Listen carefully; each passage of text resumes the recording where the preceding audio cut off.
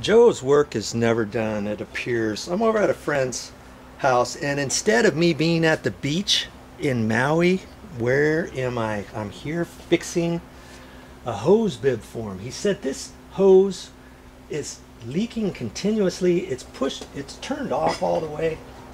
They can't leave the hose off here because it keeps dripping. Let's see how much it drips anyways. There it is. Drippity drip. Like that all day long, 24 hours a day. We can't have that. I see another little interesting thing here. You see that?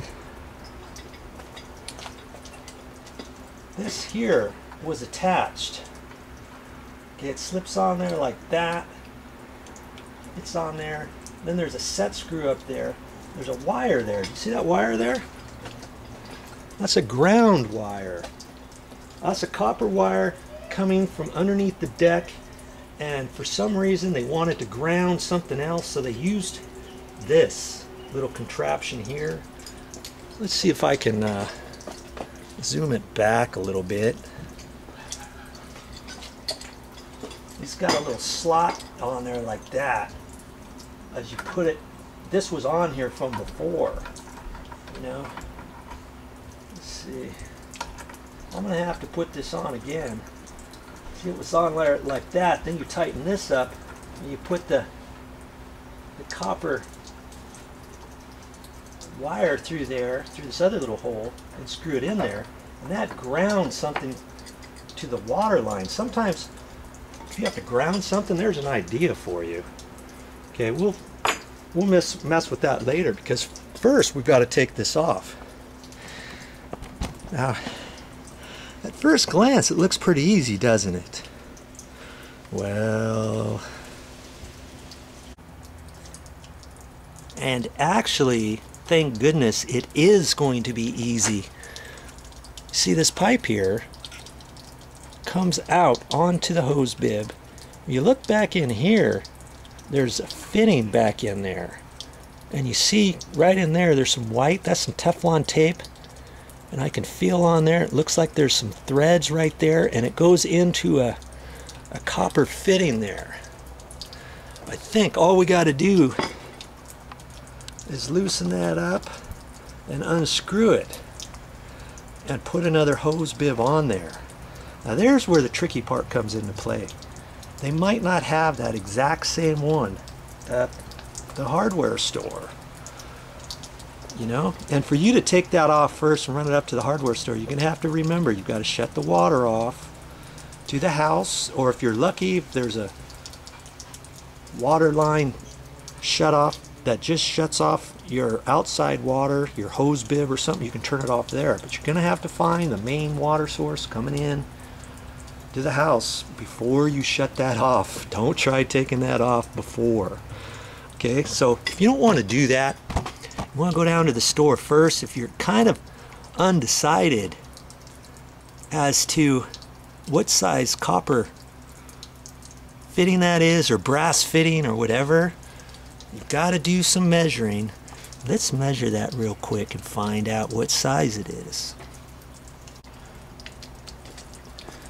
You can take a tape measure and measure the outside dimension, and that looks like about 3/4 of an inch, doesn't it? See there? About 3/4 of an inch.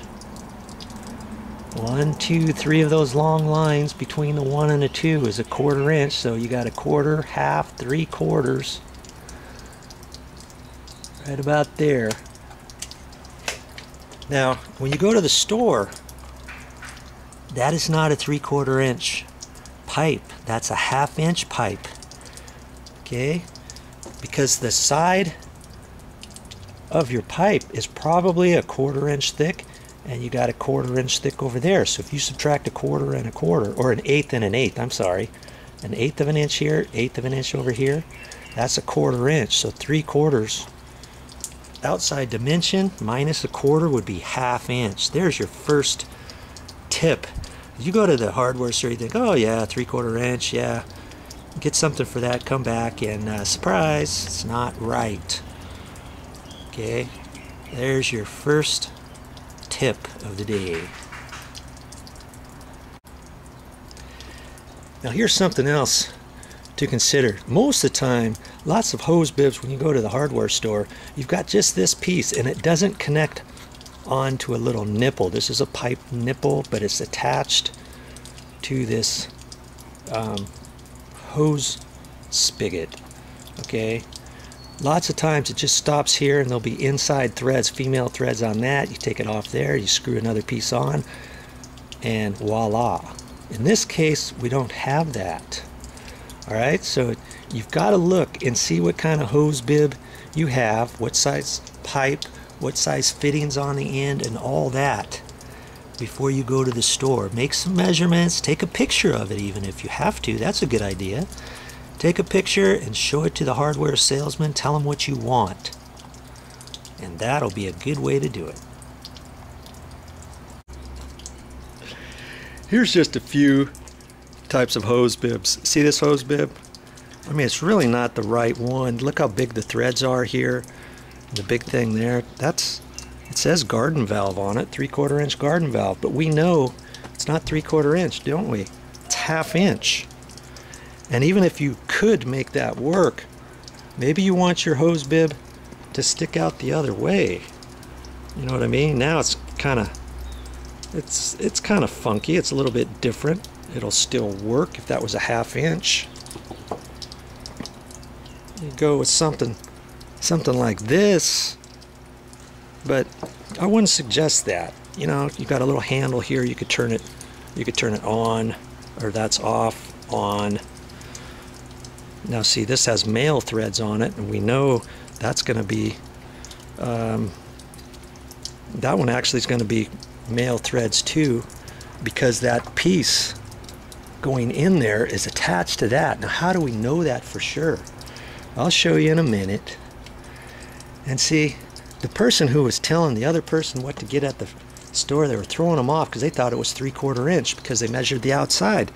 They even got a piece here because they thought this piece was sweated onto here and they could put that on there and then solder that on and then screw this on, all that. You know what I mean? That wasn't the case, was it? That won't even work because this is 1/2 inch. Lucky for me, I looked at that, I contemplated it, I wasn't quite sure. It sure seemed like this was nice and smooth, and generally they don't have a pipe coming out with the hose bib soldered on right there, especially with the nut on there where you can put your wrench on and everything. So when I went to the store, I looked, and look at that. That's exactly the same. Now see, this is a brass piece that's all welded on here and everything. That looks exactly the same, doesn't it? And I looked before and I knew the nipple was about this big, and this is 1/2 inch, and it even says 1/2 inch on there. 1/2 inch by 3/4 inch hose. That means this end here's 3/4 inch, this is 1/2. Now see, when you measure this on the outside, I'm just going to hold it at the 1. It looks like 3/4 inch. That's the outside.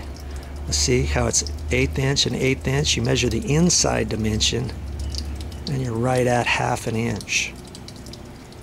Okay, so I know this is 1/2 inch. You always go with the inside dimension. Okay, so that looks simple enough, doesn't it?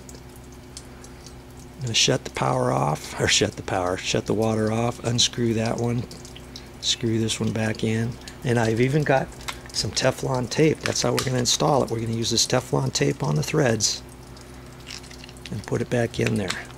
This should go rather smoothly, I think.